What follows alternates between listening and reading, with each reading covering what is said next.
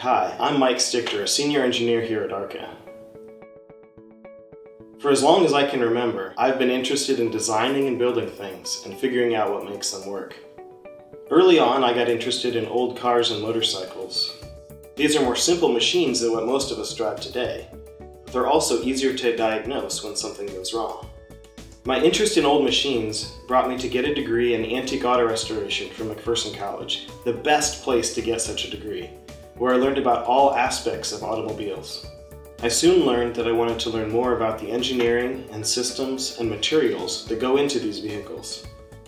So I went on to study mechanical engineering at Drexel University. During my studies and in between degrees, I worked on aerospace projects, jet engines, and power systems for lunar rovers and Martian rovers. I even sent parts to the space station. I studied the chemistry for ignition of fuels to improve the efficiency and reduce emissions from engines. And while I was at it, I developed battery technology and investigated a lot of fires in the process.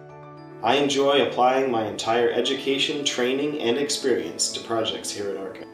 A lot of my time is devoted to assisting clients and determining why things fail or catch fire, especially those situations where people are injured or property is damaged.